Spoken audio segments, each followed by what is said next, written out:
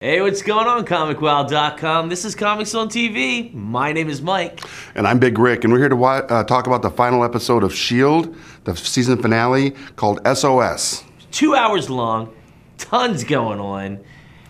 Whoa. Yeah, there was a lot going on in this episode, and it really seemed like there was too much in some regards. Yeah, it seemed like they could have spread it out 2 weeks, and I could have digested it more. Right. But hey, let's get into it. Everything that happened at the meeting last week with the Inhumans and S.H.I.E.L.D. did not work out. Yeah. Sky's mom. Yeah, Sky's mom is twisted up a little bit. She's got a lot going on, and I was discussing this with Rick off camera, but I'll speak it with you guys. It seemed like it was very jarring to me how quickly I know she was abused by people in Hydra, and it used to be S.H.I.E.L.D. to her, but the fact that she's just so evil so quickly just kind of was off-putting. Well, yeah, she definitely flipped the script. But you put it in perspective for me, which I thought was nice. Well, when her husband, who becomes Hyde later on in the episode, which is pretty cool, he basically tells his daughter that after she got mutilated and was put back together, she was a changed person. Basically, she didn't come back with the same heart that he had loved, and that it was just a dark heart, and that's why she had to feed. Because you find out what another one of her powers is. Oh, yeah. Where she's like a vampire. She literally feeds off of another human being. Yeah, she's literally a vampire where she sucks the life force from someone else to heal her own wounds, and which is crazy. Yeah, it's kind of a la, what's her name? The Black Queen from Hellfire Club. Yeah. Yeah. Absolutely. Which is a mutant, but... and a great comic book. Yeah.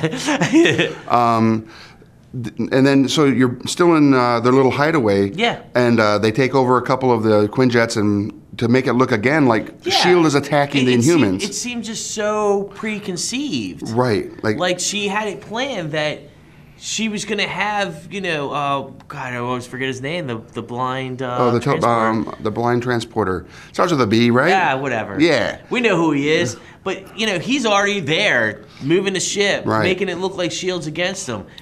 Sky, her allegiance is questioned back and forth, back and forth. She had a great fight scene with May. Yeah. It was excellent to see just both of them going back and forth. But May, I'm sorry, you have a certain set of skills and you're amazing. Right. But you cannot go toe-to-toe with someone like her. Yeah, with an enhanced. You can't. When she hits her with the Quake ability. Yeah. Done. She's done. asleep. She's like, asleep. GTS. It's basically, you see all this training that May gave her in use, which is really cool. And then she's like, all right, May, I can't play right now. Boom. And it's done. Yeah, we're done playing. Yeah.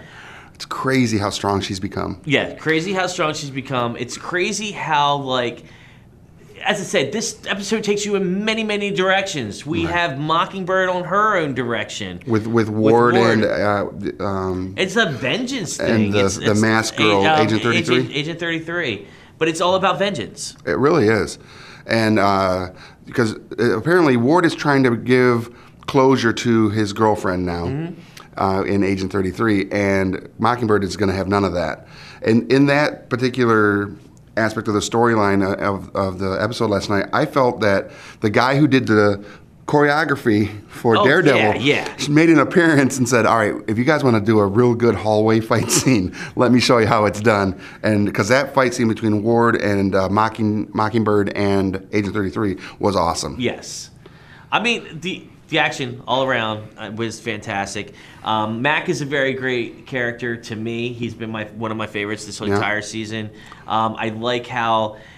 essentially, to me, he is the truest believer of S.H.I.E.L.D. Right, and not just as S.H.I.E.L.D., but what S.H.I.E.L.D. was meant for, as to protect the people, protect the Earth, and he sees that the alien threat because of his influence from the Kree technology in previous episodes, where he became that kind of juggernaut zombie guy.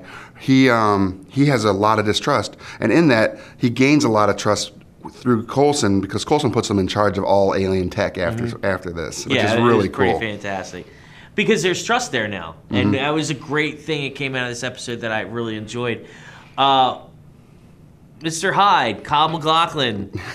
Amazing actor. Chewing scenery every time he's on every time he's there. But as in every S.H.I.E.L.D. episode, probably since the first, it revolves around Skye and Skye's relationships. And now it's a mother versus father. You think she's going to have the nurturing mother. Instead, he's... Yeah, the dad is really... his entire purpose through the entire... Since you found him has been, I want to get my family back together. Yeah. Everything I do is for my family. I love my child. I love my wife. But he now is taking on the realization that his wife may not be the wife he had before, which he, again, like I said, tells Skye. So he fought for his daughter. And he fought for his daughter and kicked butt. He proved it. He proved it. Amazing.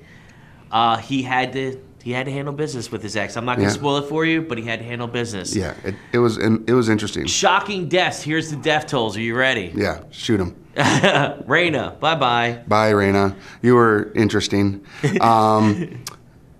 Skye's mom. Yeah. Our transporter Inhuman. Bye-bye. That's the Inhumans. Like 3 Inhumans right away. Gone. The biggest shocker to me... is the questionable death. The questionable death. Is it death? Who knows? Right. Pretty much at the end of this episode, we get a really big setup for next season, which is the Kree stone that we've been looking at, this mountainous stone. The morphine stone, whatever it is. After Fitz and Simmons finally agree to go on a date, and I'm sitting there going, yeah.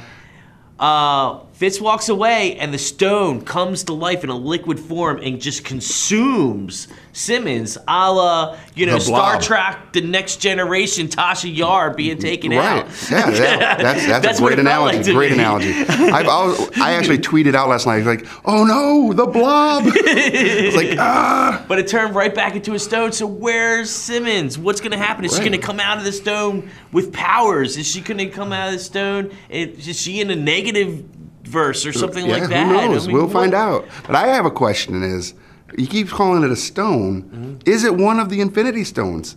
Could it be? Could it be a... Why are they all on Earth? Yeah, I said that earlier. Why are all the Infinity Stones somehow on Earth? Or Midgard, as you put it. Yes. It's crazy. Midgard, of course. So a big cliffhanger at the end there. It makes my brain quite thaw. Yeah, all the flies. But it was a great episode. Everything in it definitely was left at a cliffhanger point.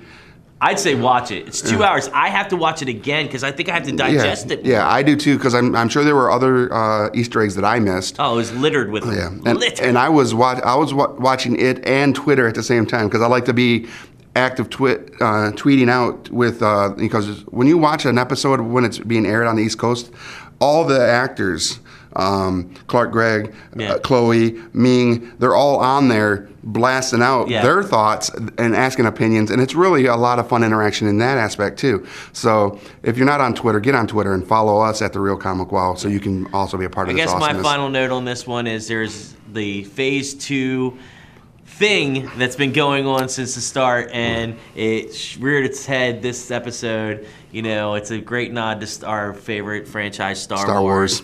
So honestly, I love this season. Yes. Please comment at the bottom. Tell us what you think. Yeah, find us on Facebook and give us a like. Also go to Twitter at The Real ComicWow, and we're also on Instagram at the same address, The Real ComicWow. We have what's that Snapchat thing? Yes, we do. Called ComicWow Guys. Yeah, that. Yeah. Also go to YouTube and Vimeo. Look at our videos there. Some are in HD. Well, wait a minute. All are in HD. Because we don't know how to just do poor quality. Right. But please tell us what you think. And then go to ComicWow.com, start a profile, join the community. We have a blast there. Show us what your fandom is because we love to see it all. See you on ComicWow.com. Thanks, guys. Hey, it's your good buddy Jump Street with a way for you to win Season 1 Declassified of Agents of S.H.I.E.L.D. All you have to do is subscribe to our YouTube channel and leave a comment below one of our reviews, and that gets you entered to win. So we look forward to seeing you on ComicWow.com. Remember, subscribe, comment, win. Subscribe to our YouTube channel and leave a comment below on our stuff with whatever. You can win this book. Do you like that? Try winning this book. This book is heavy. Okay, go. All right. What else am I trying to do? What do I need to say?